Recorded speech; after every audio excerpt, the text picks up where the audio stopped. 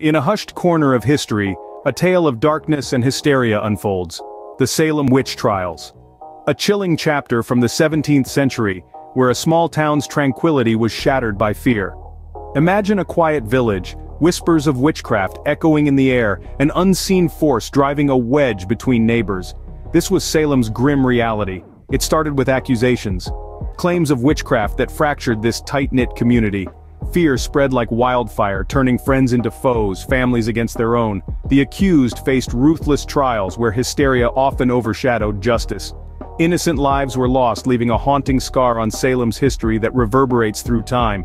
Recent revelations suggest ergot poisoning may have contributed to the hysteria. Could a fungus-contaminated grain have been a catalyst for Salem's descent into madness? Then, as swiftly as it started, the hysteria ceased. Salem, forever altered, was left with deserted streets, haunted by its tormented past.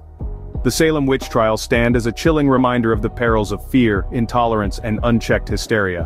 By understanding our past, we aim to prevent such shadows from darkening our future. Continue this journey through the eerie corridors of history with us. Like, share, subscribe for more tales from our captivating past. Until our paths cross again, may the lessons of history illuminate our way. Thank you for delving into the dark annals of the Salem Witch Trials with us. Remain curious, vigilant, and let history always be our beacon.